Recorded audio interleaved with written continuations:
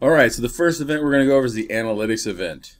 The analytics event allows you to create rules based off third-party in-camera video analytics, like people counting, line crossing, face detection, license plate recognition, basically anything that's in camera analytic functionality. In 3.2, we released with Axis, Hanwha, Hikvision, Digital Watchdog, some other IP cameras. Over time, we'll just continue to add more and more different camera brands. The best place to find out if a camera supports in-camera analytics is the ipvd.networkoptix.com, the supported devices list. So how does an analytics event work, right? So I'm going to show you real fast in the client. To set up an analytics event, you're going to right-click, go to camera rules for the camera that you're trying to set it up on. It needs to be a supported camera again. Here I've got one set up already, analytics event. The first thing you want to do is set up the analytics event in the camera itself. So you're going to need to configure how the analytic works in the camera, because the camera is the thing that's going to be generating the event, right?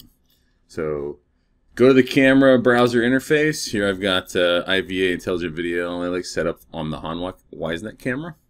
And I've got virtual line crossing so that if you cross this line A, B in either direction, I'm going to get a notification, right? So that's been set up in the camera. And then here in the client, I'm going to set up when the analytics event happens at Hanwha front door, virtual line cross, right?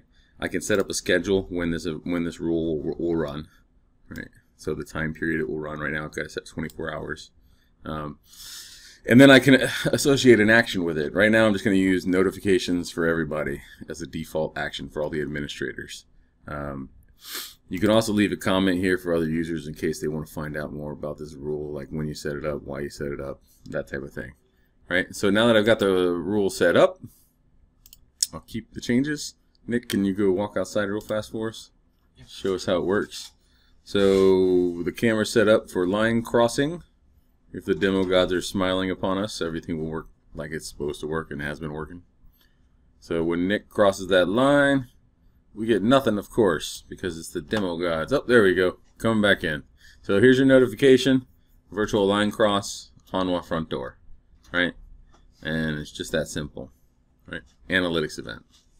Next up, we're going to talk briefly about generic events. We're not going to go into it deep because it's an advanced training topic, but I want you guys to know about it. So, next up is generic events.